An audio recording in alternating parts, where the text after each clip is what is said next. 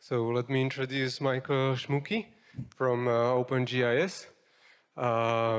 So he is going to talk about some really exciting new developments with QGIS running in your browser. So Michael, let's start.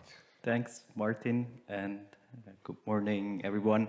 Welcome to the talk, QGIS-js, QGIS Core ported to WebAssembly to run it in the browser. Here is what I'm going to show you, and what you see on the map is where we already have talked about the project. So we first announced it at the QGIS in Hamburg, then Sober talked about it in Tartu at Phos4G Europe, and now this is the third time we announce it, and I'm very pleased to announce it to the QGIS enthusiasts here. What you see here is actually QGIS running in my browser, so that's a whole QGIS that creates this map dynamically. The project started a year ago at the last user conference where Martin, I don't know, he went out, but Martin Tobias, Andreas Neumann and me teamed up to make this whole thing possible. Martin had a working prototype of QGIS running in the browser, and I did a lot of WebAssembly stuff back then. And Andreas Neumann knew that he will join ETH Zurich, and like his vision or his goal for the Atlas of Switzerland was to bring it into the browser. And so we said, let's make this possible. What do we have to do? How we can make this work? And ETH founded our feasibility study where we were able to make a working prototype of this whole thing. This was in summer and fall last year, and in this spring, there was a small project where we were able to cut the rendering time in half and implement something that is called progressive rendering, where the map loads or builds up dynamically as you know it from your desktop QGIS. So what is QGIS-js? As I said, it's the core of QGIS ported to WebAssembly so JavaScript runtimes can execute it. For the end user, you have a JavaScript API with TypeScript types, as you know it from OpenLayers, for example. And you could do basic things with it, like loading a project and then saying, okay, render me an image of this project in this projection. I want this extent in that resolution, and you get a raster image out of it. You can interact with the project so that you can enable, disable layers, play with opacity, and what's really powerful is that you can apply map themes, which will change the whole layer tree at once. Then we thought a lot about how we should implement the user interface or the user experience for that whole thing, and we decided we don't come up with our own system, we reuse what's already there. So our user interface is based on OpenLayers, and basically we just ship another vector source, another layer source for OpenLayers, where you can integrate QGIS very easily with OpenLayers. But then we don't have to implement our own zooming, panning. That's already sorted out perfectly by OpenLayers. Then what is QGIS-js not? It's not a one-to-one port from the desktop QGIS you know. So there is no Qt-based GUI in it, no processing, no 3D support, no Python support. It's really just the core to render maps. Although all those things are technically actually possible, but not in the scope of our project. So we try to keep it small, or we hope we can make it even smaller and not build up everything in it that you know from the desktop.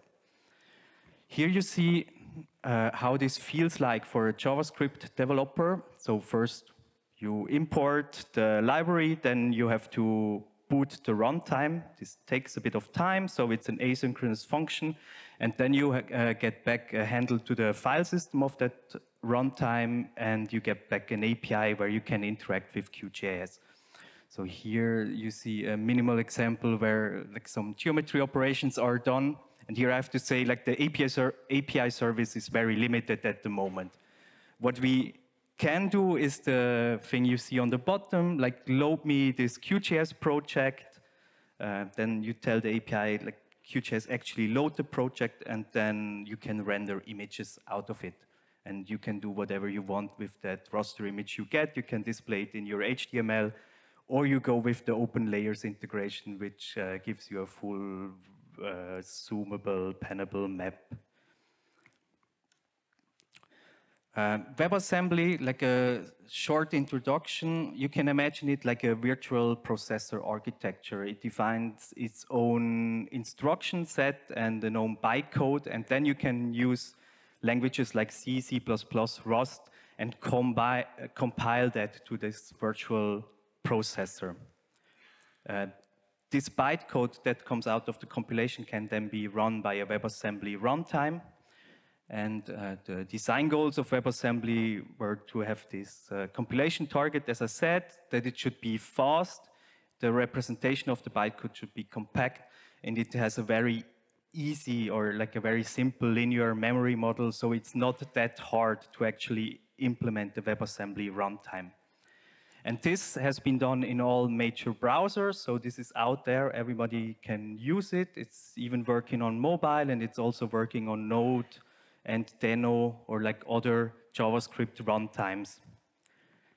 Then, as we know it from JavaScript, the whole thing is sandboxed. So when you go to a website, you are actually executing code from that website on your machine. But the website cannot access your file system or hardware. And it's the same with WebAssembly. So it's really safe to go on a website and execute the C++ code because the sandbox doesn't allow any dangerous access to your system.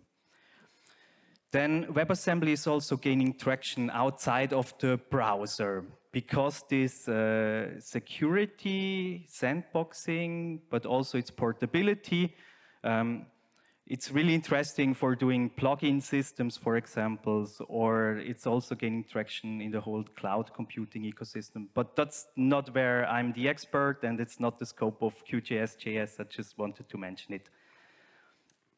All right, so what we do technically, we have a bit of C++ code that tells QGIS how to boot and does some configuration. It also defines the API that is available on the JavaScript side. But the big part of it is actually the QGIS core plus the whole dependency tree behind, or that QGIS needs to run, like GDAL and Qt and Broach and SQLite and so on. So like it's a big tree of dependencies. And most of them we could just compile with Emscript to WebAssembly, and others like GDAL and especially QGIS, we had to do some heavy patching to make this whole thing work. At the moment, those patches are in our project, so it's just a patch file, but we are thinking about how we could upstream those changes back to the QGIS Core project. So yeah, this whole C++ code base gets cross-compiled with Emscript, and what comes out in the end is a .wasm file, which is really the bytecode.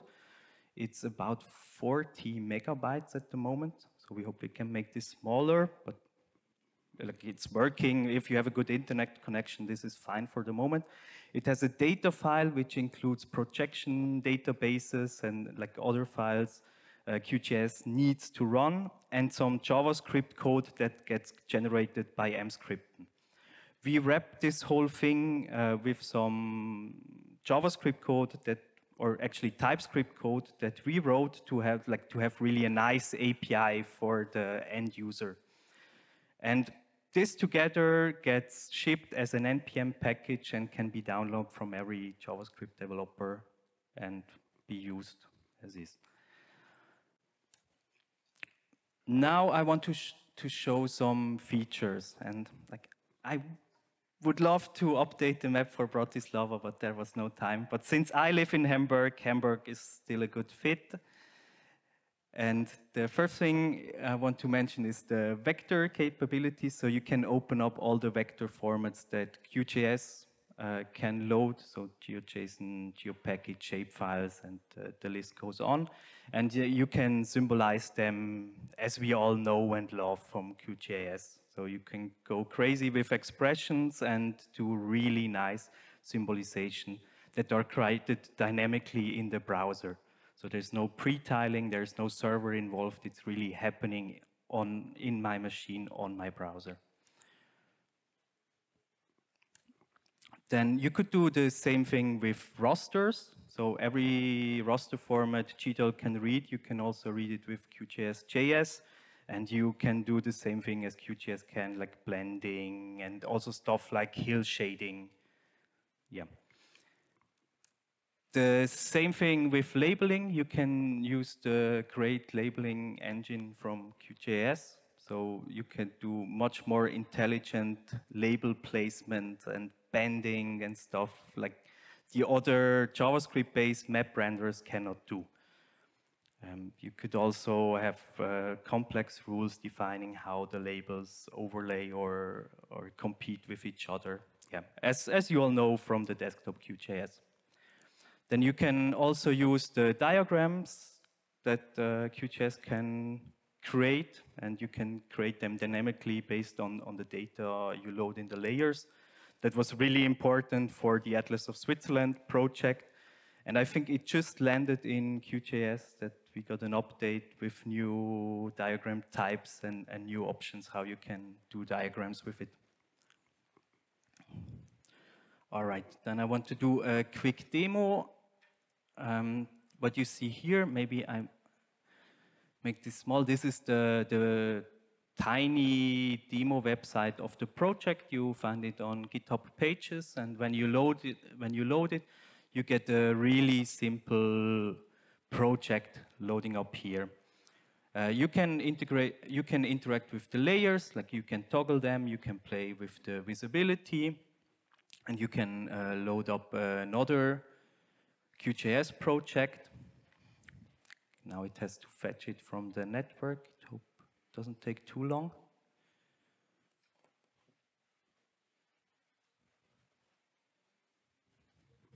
Let me try again.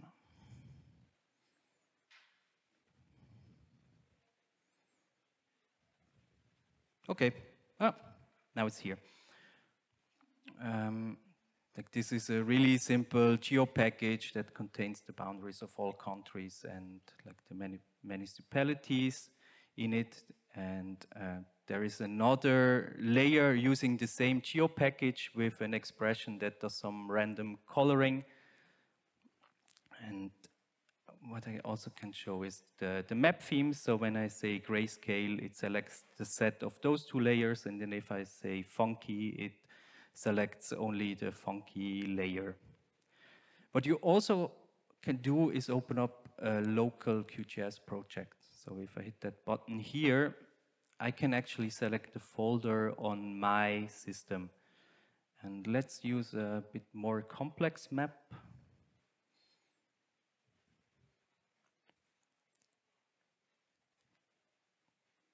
Like this is really doing raster, raster shading and has some complex symbology, how the map looks on different zoom levels. You can also select different points in time. Yes, and maybe another example.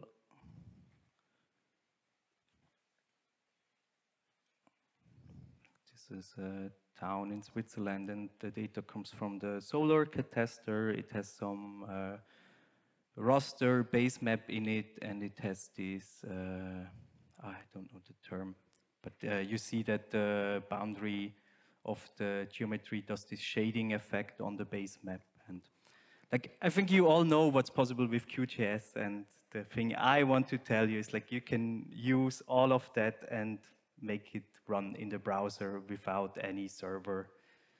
involved.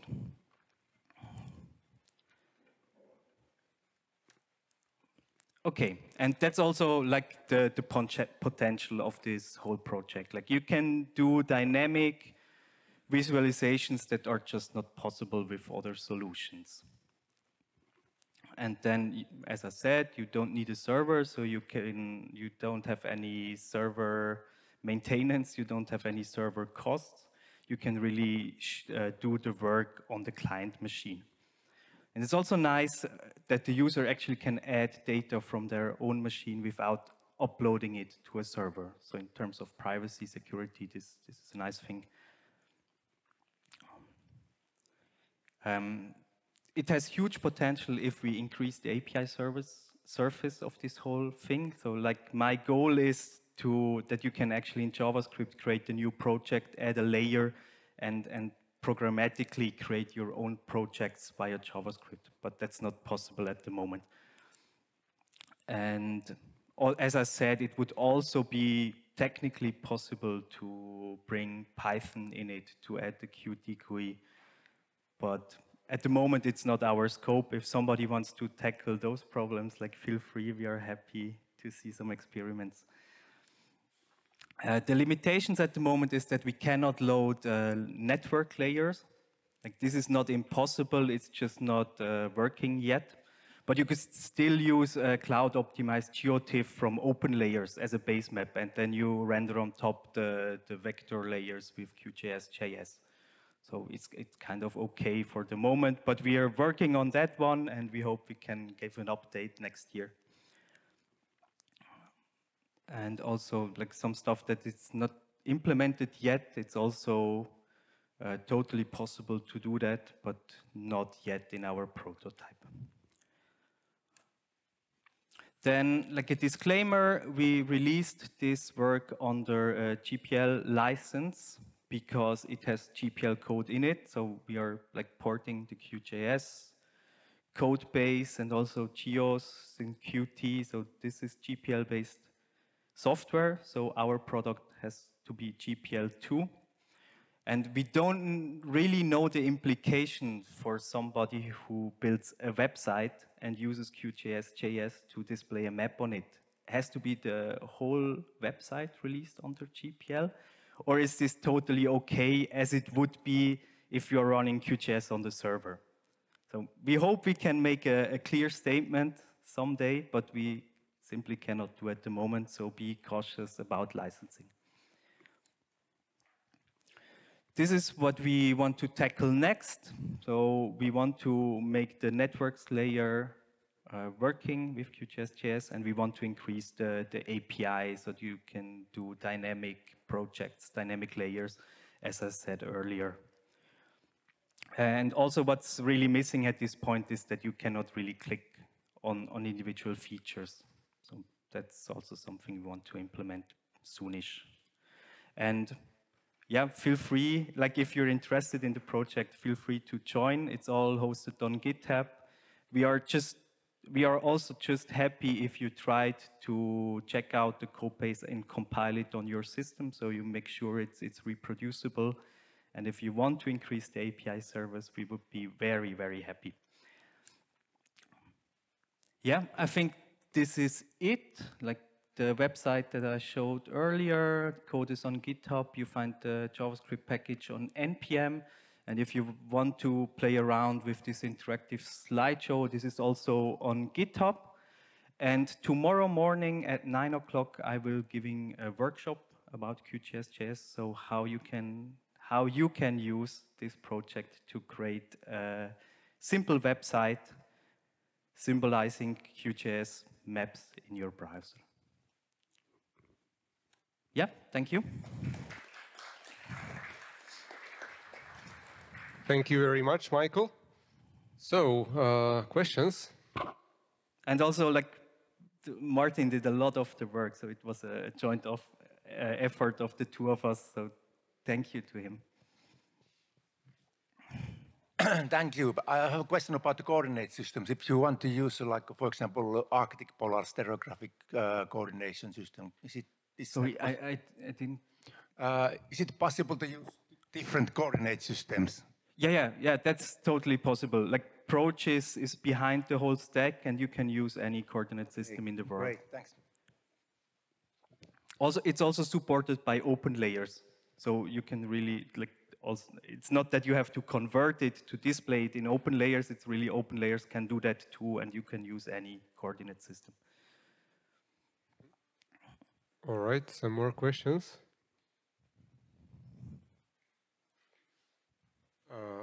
I have a question.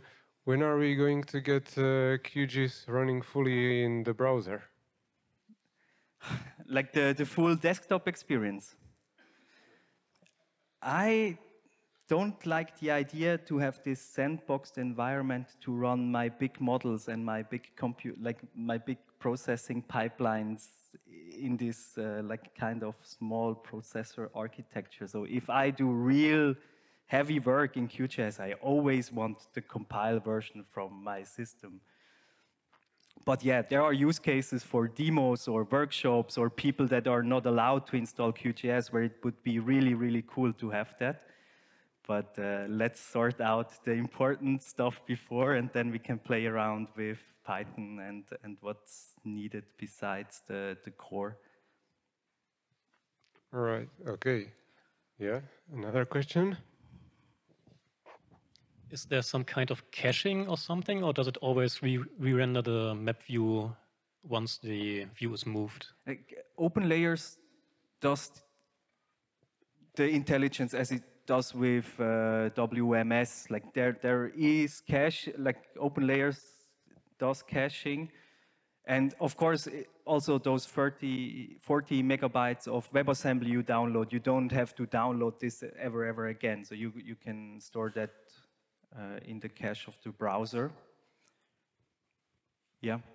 Also, QGIS has its internal caching mechanism. I tried this out in this performance project context, but it didn't help much. So maybe we enable it at some point, but at the moment, caching is up to the browser and open layers. All right. Some more questions?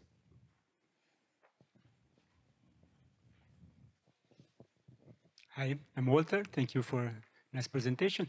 And I'm not a front-end developer, so I think I'm making a stupid question. But if you want to make a production, your data and project must be available by web.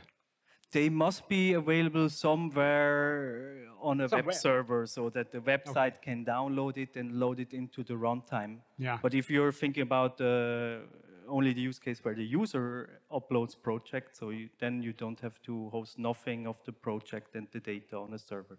Okay. But yeah, to ship it to the browser, to the client, it has to be somewhere. Okay, thank you. And you could think about obfuscating the data, but in the end, it has to be downloadable by the client. So okay. Yeah, you have to upload it somewhere. Thank you. All right, I think we have a possibility for one more question, if there is any. So about the security then, so the clients have access to all the data that I put on the server, like geo packages and stuff like that. So they can download the full file and, I mean, of course. They have to do, yeah. Yeah, okay, they will, the web browser will do it for them, of course. But if they like want, they will be able to download it, the source file. They can always open up the developer console and see which files are requested, but you have to request the file from somewhere to load it. And otherwise, you have to go for the local file system access, where the user just grants permission to one folder that he selects, and then you can render the project from there. Yeah.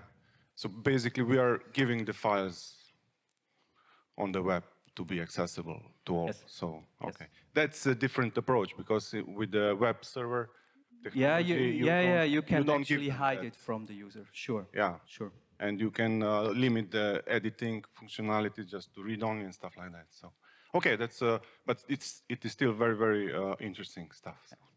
Thanks. All right, I think that's it for questions. So we have Small present for you, Michael. Thank you very much. Thank you very much. And I hope to see some of you tomorrow, 9 o'clock in the workshop. Thank you very much.